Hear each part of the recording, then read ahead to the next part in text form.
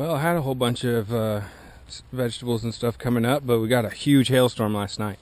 Probably got 2 inches of rain, and I guess the hail accumulation was like at least 8 inches around here. I didn't wake up quick enough to see it before it melted, but you can tell the effects of it. I had potatoes coming up here, and pokeweed, and garlic, and a bunch of other stuff, and it's just all got pummeled. You can kind of see how much damage there was. I mean, all these leaves that are on the ground, let's see, like over there, all those green leaves just got battered off last night. I didn't even hear the hail. It happened, I guess, early in the morning. But yeah, like I say, I didn't spend any money on seeds or starts or anything this year. I've just been planting what I had and what I could obtain for free, so I don't have any money potentially lost in this hail damage, but I'm kind of glad that I didn't. But I think pretty much everything that got knocked down, like especially the garlic and potatoes and stuff, it'll come back, no problem. But you can just see the trees took a pretty heavy beating, but it doesn't look like many limbs are down. It's mostly just leaves and stuff. So yeah, it's quite a bit of. I wish I would have seen it. I really do. But none of the animals were hurt, and nothing was damaged beyond repair. The irises took quite a beating. Those all were good-looking irises, but like I say, they're roots, so they'll make it. They'll recover, no problem. Luckily, the 2 RVs look like they're all right. You know, yeah. The only trees that I've really planted are these 2 peach trees here. These ones are all right.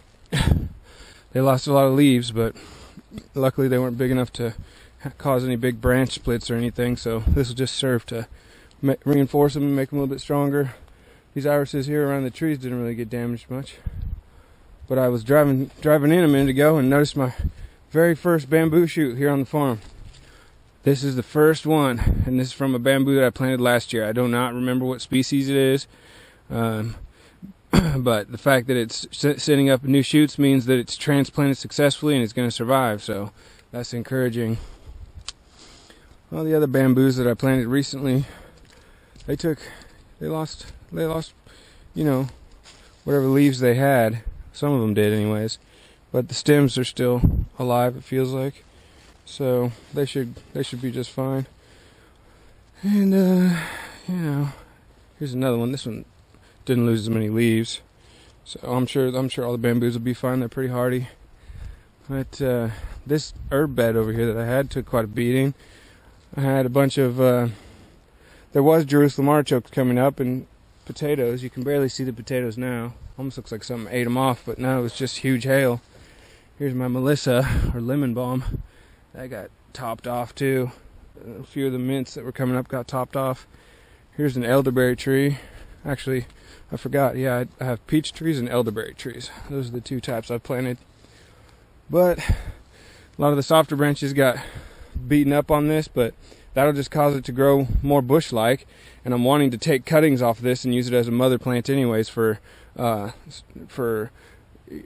propagating as many elderberries as I can and getting them started on different areas all over the farm. So that's just fine with me. I was going to have to manually prune it anyways to get it to grow more shoots.